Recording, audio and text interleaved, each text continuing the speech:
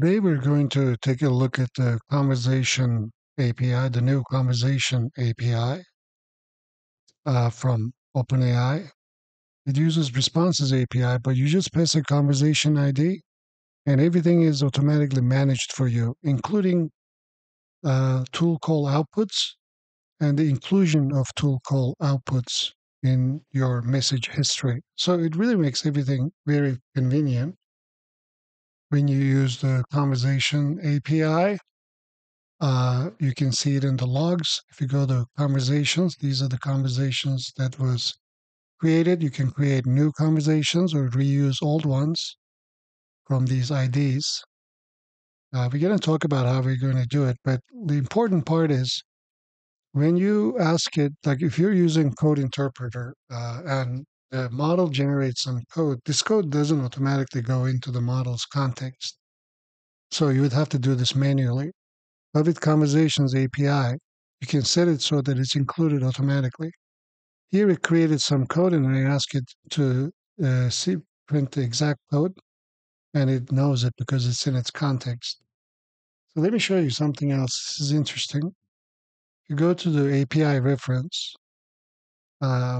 This is all done via Responses API. You can now, there's a new parameter called include, and you can include call interpreter outputs, computer call outputs, image URL, file search results.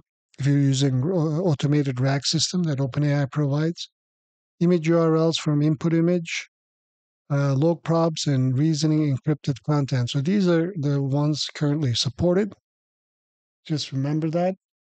And essentially, how this works is you call this OpenAI.conversations create, and then you can grab its ID.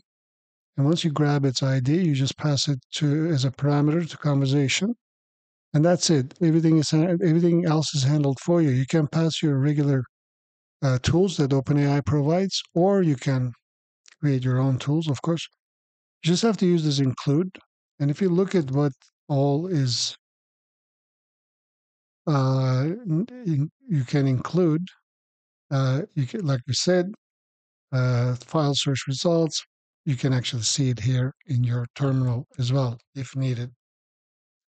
Okay, so this script, which will be freely available, it's at my Patreon. The link for that will be in the comment or the description, where depending on where you're watching this from. If you're watching this as a paid patron, the code is attached already in the post. By the way, if you do check out my Patreon, I do have 400 plus LLM interesting applications centered around large language models, and I do exclusive tutorials and content there. Also, a weekly meeting every Sunday with the patrons. I also offer consulting services. Just take a look around, look at the different memberships, see if something you're interested in. So essentially how this works is this script, which is very simple so that you can understand how it works, you can build on it. When you first run the script, it'll create a conversation ID.txt file, and it will store the conversation ID. And when you run it again, let's run it again. See here, it printed creating new conversation. But if you run it again, now it's going to reuse this conversation ID. So this way you can rerun it because the conversation ID is only stored in memory, but we are storing it to files so we can persist it. If you wanted a new conversation, all you have to do is just delete this file or the contents of it. So it'll create a new conversation. So this way you can just say hi, what have you, and OpenAI will keep track of this for you. So that's the beauty of it. If you look at our conversations, a new conversation was created. It says hi. Now, pay attention that we are not keeping track of any messages list or anything like that. We just pass the input as user. You can also pass system message or developer message, but that's it. This is our call. As you can see, we don't have to do anything. We just take in user input, make our call.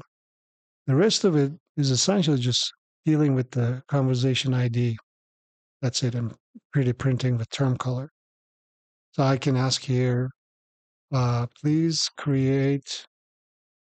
So I can say, please use Python to find the 54th prime number using brute force.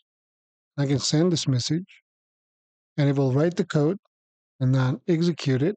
And once we receive containers created automatically for us, it also prints the usage. So 54th prime is 251. But if we come here and refresh conversation, you'll be able to see the code that was written to brute force the finding of the prime number. And our previous responses are here as well.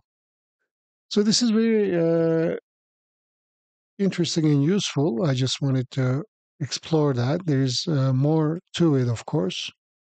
I also am including this conversation docs.txt. This is the entire API reference for conversations, including streaming events and everything. So you can use this as a context if you want to build more complex stuff. You can read this through OpenAI's API documentation, but their API reference can be very slow. But I copied it from here for convenience and put it in this conversation docs.txt. And this will be also available at the download from my Patreon. Yeah, just thank you for watching. I hope you found this useful. This will be freely available at my Patreon. You do have to become a free member, but you don't have to pay anything.